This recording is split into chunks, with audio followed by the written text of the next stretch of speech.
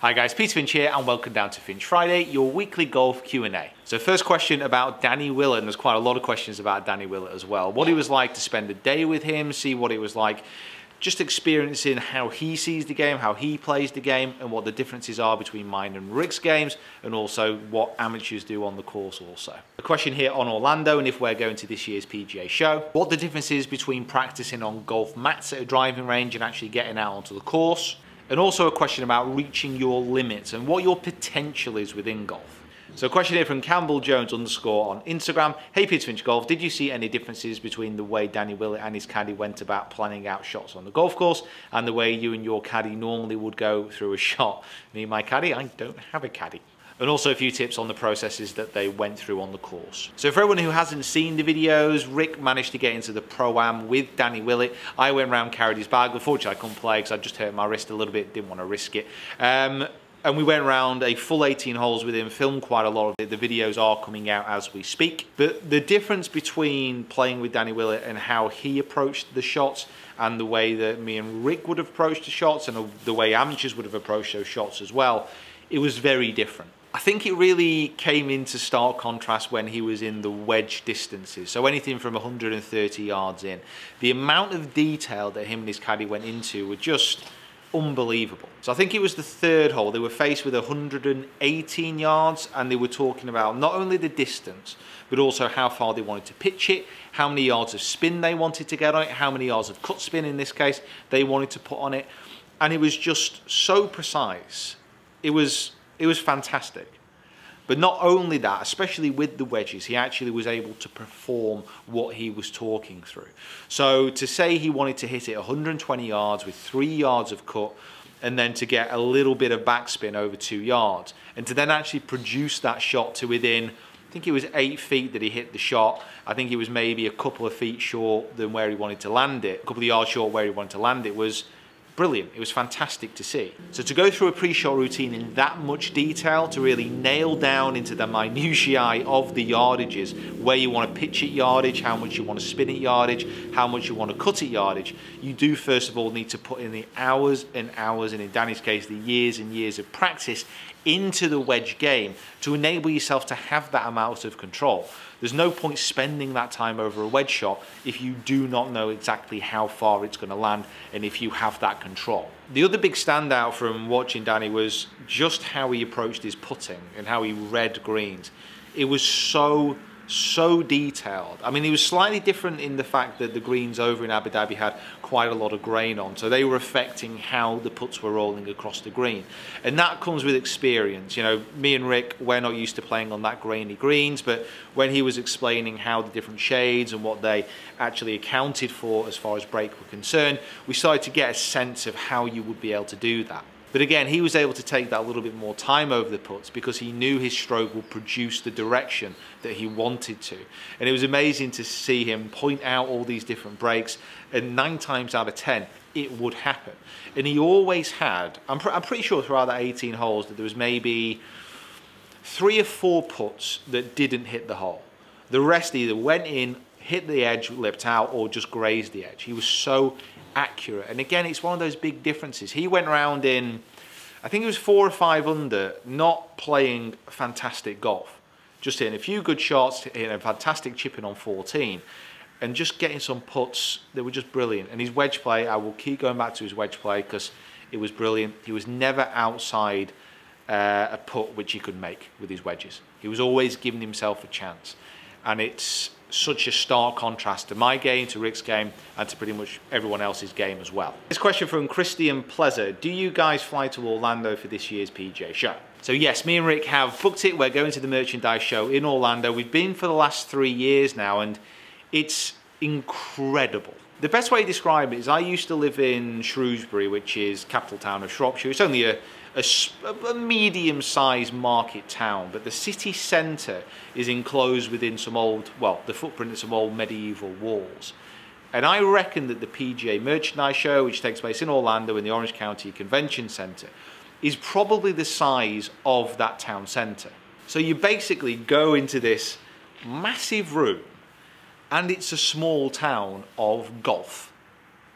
And for me and for Rick, when we've been the last few years, it's just been amazing because we just We walk through a town of everything to do with golf. New equipment that we've never seen before, launches that we're anticipating, technology that is beyond what we could have expected, some really weird items as well. It's just a fantastic place to be.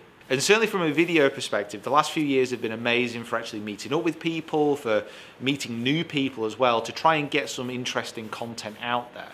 Because in that place, pretty much everyone from the golf community is there. And as mine and Rick's, our subscribers grow, our viewers grow, and the amount of coverage that we have, which again is thanks to you guys. Thank you so much for supporting the channels. I honestly cannot overemphasize how much it means when you do subscribe, because the people who are in the business are now coming to me and Rick and saying, well, how about we give this a go? What about these types of videos? What about this project? You know, do you want to do something a little bit outlandish and crazy? So not only are we coming up with ideas ourselves, but people from the golf industry are coming to us and saying, you know, what about this? What about that? It really does inspire us when we're out there to see all these new ideas and to really engage with other people within the industry, because at the end of the day, it's going to give you guys more content. It's going to allow us to do new things. So we can't wait. Question here from Rob Pittaway on Twitter. Peter Finch Golf. Hi Pete, how would you split your time between driving range and course in a month for those who can't play as regularly? This is a tough one, and it's something which I will always try and stress with all my students. I'm going to change camera angles. It's getting bright.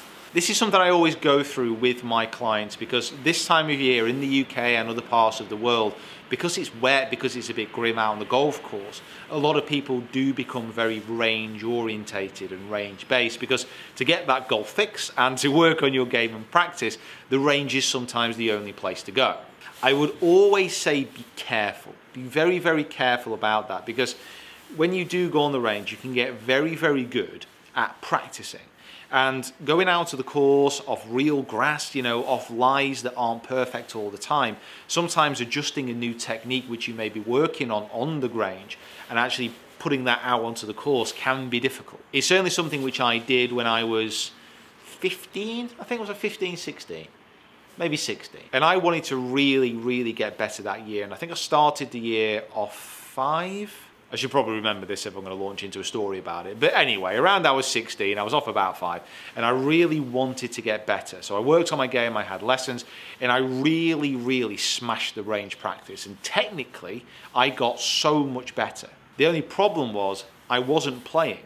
I was practicing on the range, I was practicing on the range, I was putting on the green, I was chipping, I was doing all this hard work, but really only playing maybe once a week and then in competition. And the problem was I was so good at practicing off the range, when I got onto the course, it's a very different environment. You know, you've got different winds, you've got different lies, and I wasn't able to adjust. And at the end of that year, despite being technically a better player, my handicap actually went up, I think by 1. It wasn't too dramatic, but it went up when I was really wanting to drive it down. And the following year, I just made sure that I was playing a hell of a lot more. And it helped. It really did help, because the technique that I'd worked on, that was still standing up, but I was now playing under a little bit more pressure situation. I was actually out on the course and playing golf how it's meant to be played on a golf course. So although it might be a bit difficult, yes, by all means, practice on a range. But if you spend 2 hours practicing on a range, please spend another 2 hours on a golf course. Try and split your time evenly if you can. And I know it's difficult. It is difficult. It's easy for me to say. But please try and work that into any practice routine that you're having. So a question here from Gordon O'Riordan, who comments quite a lot. Thank you very much, Gordon. Pete, do you think you can reach a limit while playing golf? Getting lessons in handicaps, sticking probably like a lot of others. Help us out. Any tips from what you can do? Cheers. Golf is a sport that there is really no limit to how good you can get as far as handicap is concerned, until you reach the age where you just cannot produce the distance and the power that you need to shoot low scores. I honestly do believe that if you're focusing on the right things, if you're getting good coaching, you can really achieve whatever you want to achieve, as long as you've got time. Because time is, at this moment in time, I would say for most people, the biggest handicap, quite literally, to getting better at golf. So many people who come in for lessons, you know, we talk about improving, we talk about getting better.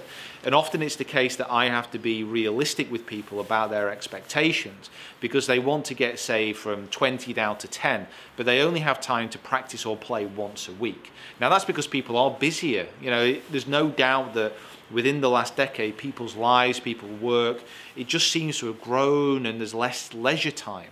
And at the end of the day, if you've got only 3 or 4 hours a week to spare, like a lot of people have, you would rather spend that on the golf course and on the range, getting out there and playing. And if you're doing that and you're expecting to improve week upon week, it's just not going to happen, because golf is a sport that you need to dedicate time to practice to. So it's not always easy. However, if you get that time, if you make time in your diary to practice and to play, I don't believe in limitations. I really, really don't. I think people have an amazing capacity to improve if they work on the right things and they work in a smart way.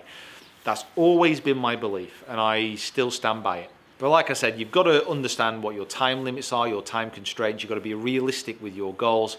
And if you are reaching the age where you can't hit your driver, past 90 yards, then, maybe that 59 on a 7-2 course is out of reach. Maybe. Right guys, thank you so much for watching. As ever, thank you for getting involved. Please comment below. I'd like to know what you think. Like the video, share it around, and follow me on my other social media platforms. I will see you down here next time.